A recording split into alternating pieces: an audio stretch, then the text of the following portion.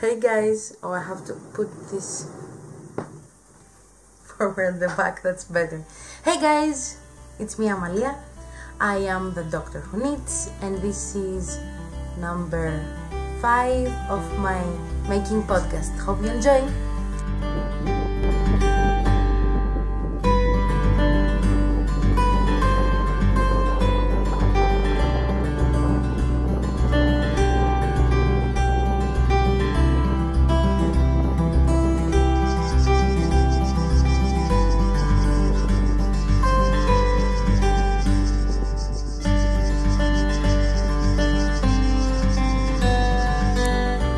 Okay, so I haven't seen you for 2 months probably.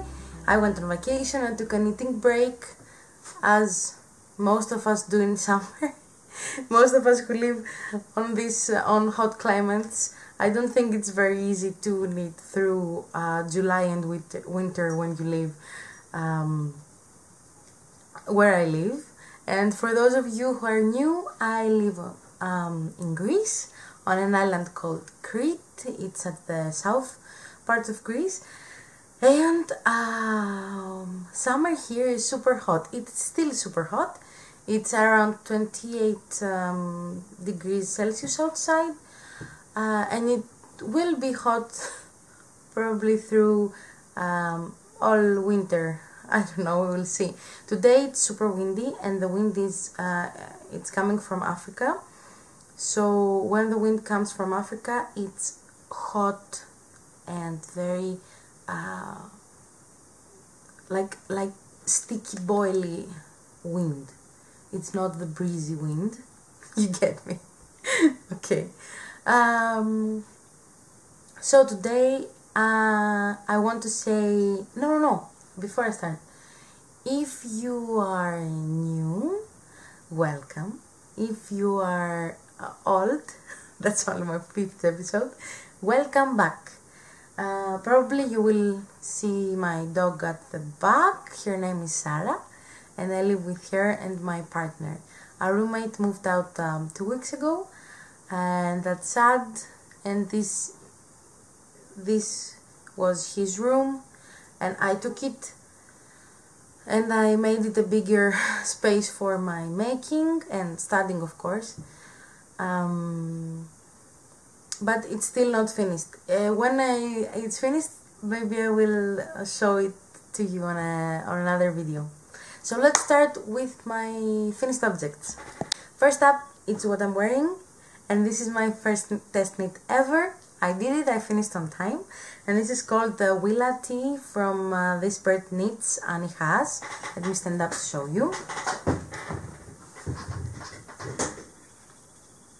This I made using my own yarn on a cotton linen blend, and it's super exciting because it's the first time I'm knitting a garment using my yarn, and it's magical because you just see what you created turned into a garment you can wear, and I can also test it.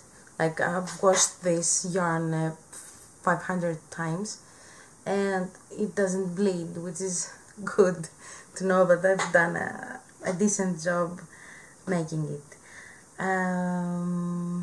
This is a very fun, easy pattern. It has the ranunculus vibes, so it's super easy. You just knit in the round, the neck, and then it has a simple lace band, and then you split up for the sleeves and knit straight down. So it's super easy. It will fit everyone. It's baggy, it's cool, it's super light for summer. I love it. I love it. I don't have anything else to say about it. I would knit it again for sure, probably smaller. I always do that mistake. Next up, I finished a pair of socks. Look, that's pretty, right? Those are the Longing for GOTLAND by SOFIA KAMMEBORN, and I used my own hand-dyed yarn on this khaki green, madder root red, and the speckled flower petal color. The problem I had, I love this sock plotter. The problem I had with this pattern is I don't know how to carry the strand of yarn up the rows. So if you see on that side, you can see this awful line, which I don't care about, but I would like to know how to fix it for next time. So keep in mind, I'm knitting those 2 at a time using circular needles. So when I have to do stripes every 4 or 5 rows, I have to carry 4 balls of yarn with me and try not to twist them, which is it's not possible. It really is not possible to do that. So while I was trying to do my best, I failed miserably and I got bored after these rows, and then I just stopped and did my thing. It's fine, they look great. But let me know in the comment down below if you know how to carry yarn when you have to knit stripes every 4 or 5 rows, because I know how to do it if I change yarn every row. That's easier, you just twist and then continue. But if it's every 4 rows, how I don't know how. I don't know. But it's fine. But I don't want to do stripes again. I left one sock unblocked because I wanted to show you the difference between the how's this called? The color work on this side, which is blocked, and on that side, which is all scrunched up. So I think that's why you probably need to block everything you knit using color work, because it looks so much nicer. Look at those flowers. I like it. I like it. Oh, it got blurry. Am I back? Yep. Whoop. Hey, I'm here. Okay. Yes, I used 2.25 millimeter needles for those. They smell great. I love them. And now let's go to the most exciting thing ever. My Find Your Fade shawl by Andrea MOWRY. I'm not good with big shawls. I get bored. But this was fun because it was the only thing I was working on during the summer. I took it on the beach with me. And you don't need to read the pattern. It has a lace, super easy lace section, and just stockinette. So let's grab it. Keep in mind it doesn't fit through the needles. Wow, it's huge. I love it. I will try to show you the whole thing. Can you see it? I don't know if you can. Oh, let's not put fire on it. There it is. It's huge. So, I started off with this pretty gray, pink, something colorway from OLANN Mills called Brackish.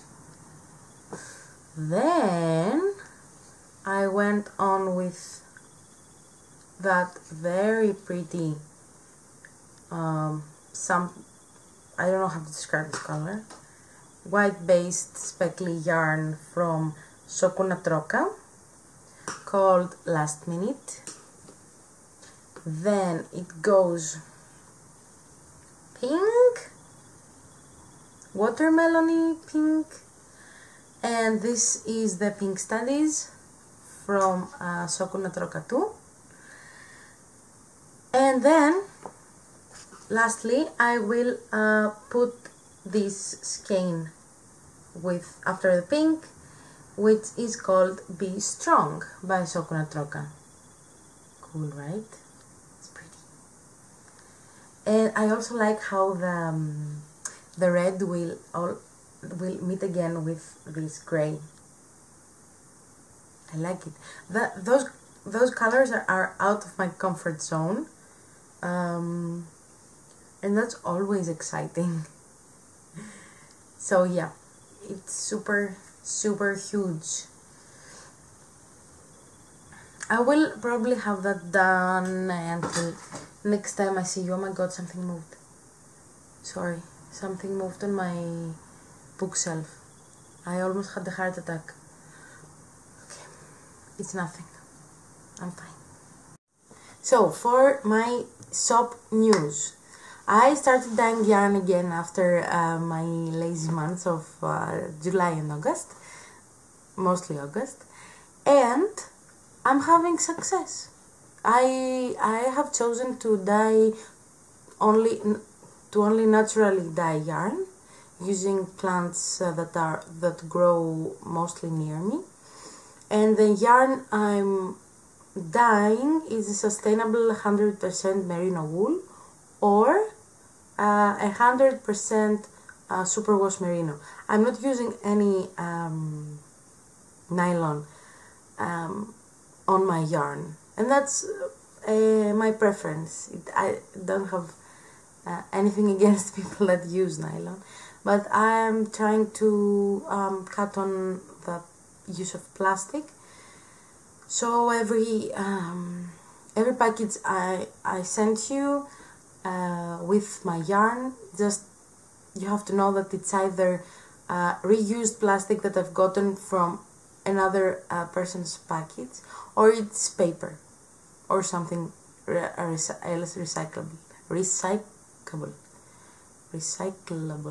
recyclable, that. Okay, so Stephen West has released his make along for 2020, and it's called the Sleep Extravaganza, which is an awesome name. Of course, he always names his soul's crazy names, and I'm participating. So I thought it's a perfect opportunity to knit using my yarn, because when you are a new dyer, you only have 2 hands, and I'm not a great sock knitter because I'm not yet, so I cannot just whip up a sock on a weekend or something. So I haven't seen the colors that I'm making get knit up as I wanted to see them. Do I make any sense? I don't have all the time in the world to just knit every colorway I'm making. That's what I want to say. So I thought that this knit along is perfect because it uses 4 different colorways, and he proposes to use 2 same colors as a base, and then 3 contrasting colors for that too. So I've made up some kits. When I say some, it's only 3 kits, and you can see them on my shop. The link is down below, but I'm gonna show you some. I'm gonna show you the one I haven't listed yet, but I will list today. So those are the base colors, and this is my colorway called Aspasia, which is the name of my mother, and her favorite color is purple. I hope you can see. It's a purple base with dark blue and purple and yellow speckles. I have it also open. This is my 100% sustainable merino wool. When you get my yarn, you will probably find inside some wood chips or other natural stuff. Nothing gross, but I cannot get everything out because the things I'm using are not pigments, they are the real like flower petal or the real onion skin, so they get stuck on yarn, but when you wind up your ball with the ball winder, everything gets out, so it's not hard, it's super easy. And some of you maybe won't find anything on it, but one or two of you maybe find some wood chips. So I paired those purples as a base with a light green one, dead green, I don't know the name of this colorway, I'm just playing around with colors. This very deep purple, blue purple, and a very light based speckly yarn. What do you think? I think that's cool. I love it. Look, all of them are naturally dyed. I like this combination very much. And if you see, those are both speckly, but I think they will contrast very well one another. So this is one option. Then I have another option using my favorite base, which is this one, and it's my Irini my Irini colorway, named after my aunt. There you go. And this I paired with another green, a very dark gray, which I washed with this just to see if it bleeds, and it doesn't. And I paired a pink with that, a blush thing. Ugh, sorry, I'm trying to hold them all. That's perfect. Yeah. And lastly, I've paired a funky and more like bright option for the most adventurous people with a watermelon pink and some yellow. That's fun, right? Okay, so I have all of them on my Etsy shop. I will try to list also the colorways separately, but if you see any of them that you like and you don't see listed separately, you can just text me and I can give them to you. So I have more yarn to show you. I was super happy to create a mint green color with dark speckles. Not that one. Where is the other one? Wait. Okay. It's this one. Oh, look at this. Can you see it? It's greenish. The camera doesn't pick up that color very good, but it's mint. The base is mint green, and the speckles are very dark purple speckles. I have two skeins on fingering weight yarn and two skeins on decay. That's fun. Look at that. That's fun. That is so much fun. I named this colorway muchla, which in Greek means mold, because it reminds me of bacteria cultures. That's not nice to say for a colorway, but for me it's nice. I don't know. Let me know. Maybe I should change that idea. Whatever. Okay, so last speckled one is this one, which is only on decay. I used the speckles from Aspasia colorway, but on a grey, on a beige base. And I have 3 skeins of this on DK. That's pretty. Keep in mind nature does these colors. That's very nice. Okay, and next up I have some more hair for you. Okay, I have gray yarn paired up with gray mohair. Pretty nice, right? I have this amazing blush pink paired up with blush mohair. This is a classic Espace Tricot colorway, I think. It's so nice. And look at them together. I also have some green, khaki green. And lastly, some true purple. There you go. Oh, that's nice. Ah, that's also nice. Oh, not lastly, sorry. I also have a yellow one. Where is it?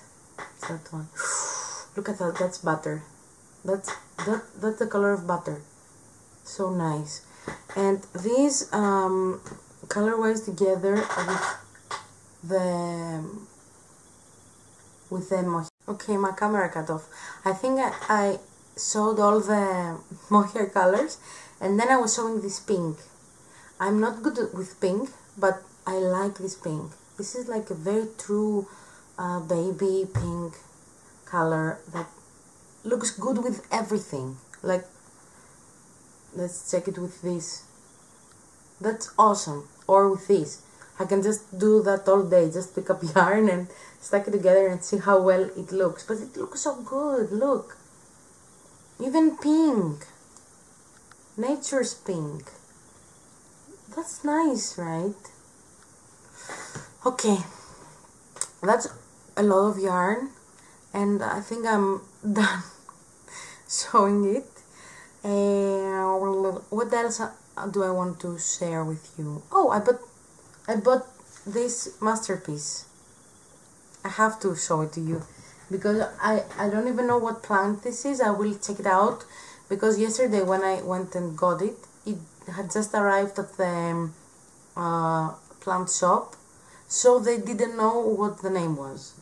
But look, you can see it. This looks exactly right on camera. It's like a Dracaena plant, kind of a Dracaena plant with fuchsia leaves. Come on, that's amazing. I haven't found a pot for this yet, but I will. And it has many individual like barks inside. Barks, not barks. What it's called, the down thing from the tree? I have no idea. That's fine. It's fine. Yes, so I love it. If I find the name of this thing, I will link it down below. Okay guys, that's it for me. Thanks so much for watching. Please check out my shop. All the details will be down below, and I will see you next time. Bye.